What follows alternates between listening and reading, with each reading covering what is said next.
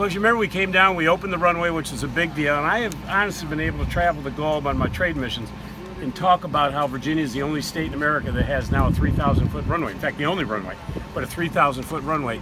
Boy, people just open up when you tell that to them, because it shows that Virginia is dedicated to the UAV market and that we're going to invest the dollars to do it. This is going to be transformational for this whole region down here in Wallops Island. It's going to be spectacular. It's going to bring a lot more business in. As I say, we're now doing the sea. We've done a lot in the air. We're putting 55 miles of sensors in for the autonomous vehicles on the road. So we literally are leading in this area, which is so important for us. You know, this calendar year, we haven't seen any, flights out of the $150 million spaceport that we have here. And increasingly we're seeing flights being, taking off from Florida instead. So, are we getting our money's worth there from that? Well, I think so, and I think a good indication the other day is Northrop Grumman has just purchased Orbital ATK for $7 billion. Let me tell you the first thing. I won't be governor when it closes in March, but you can do the math.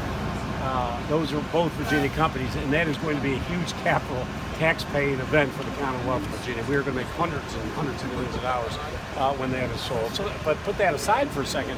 There's going to be a launch this year. They delayed it. It all depends on NASA and the supply. So, you've got a couple of companies going up. You had the international partners going up, and I think they're doing about, one a month. And it got pushed back a month, all because what's the supply that's needed? There's nothing we can do about it. But our marker's down. Orbital ATK is ready to go. And this will go on for years. And I just left, as I say, Langley Research Center. They're planning now going to Mars. But we're at the forefront of all that. And so the investment may not pay today or tomorrow or 10 years, but 10, 20, 30, 40, 50 years. We have a marker down here in Virginia, which we never had before as it relates to space.